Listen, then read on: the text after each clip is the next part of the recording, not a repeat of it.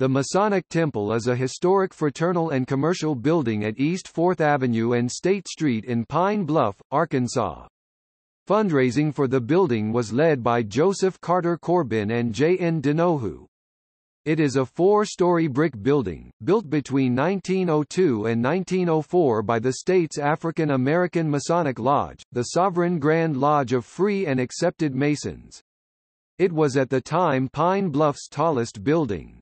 The ground floor held retail space, the second floor professional offices, and the upper floors were devoted to the Masonic organizations. The building was listed on the National Register of Historic Places in 1978.